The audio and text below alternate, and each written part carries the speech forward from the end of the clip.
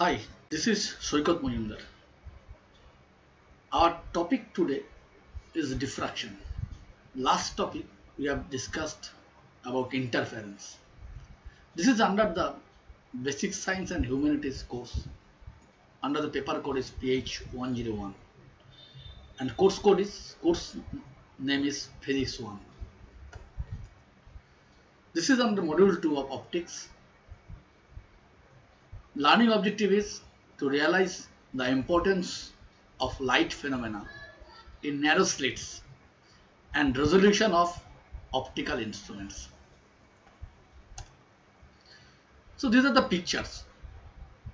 When sunlight is passing through the clouds, you can see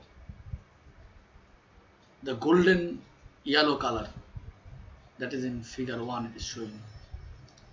This is due to the diffraction of light. Again, if a razor blade is placed and light is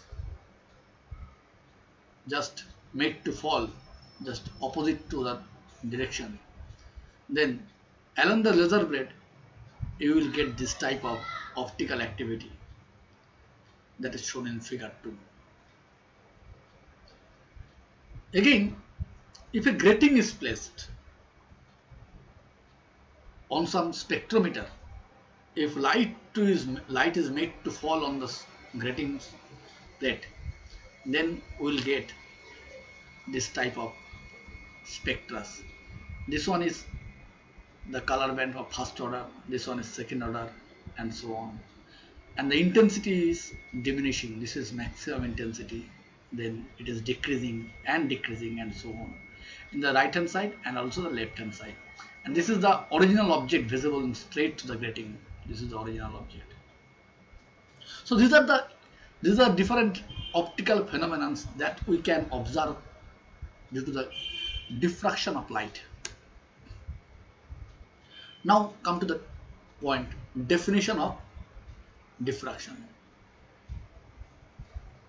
The bending of light around the sharp corners of an obstacle or slit.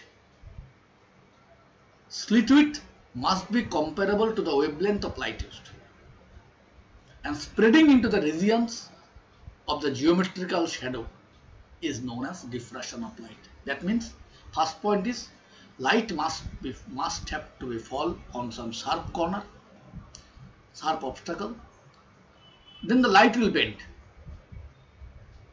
Considering the slit width must be comparable to the wavelength of light used, and it will bend where?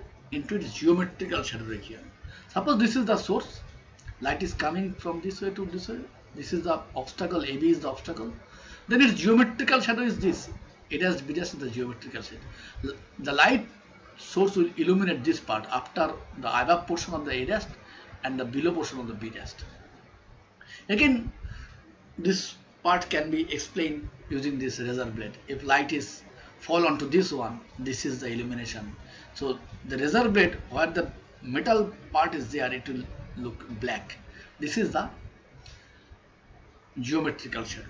Now you can ask, whether the light is coming from your doors, windows, it will diffract? No. Then we have to stick to this condition. The width of the aperture must be comparable to the wavelength of light used.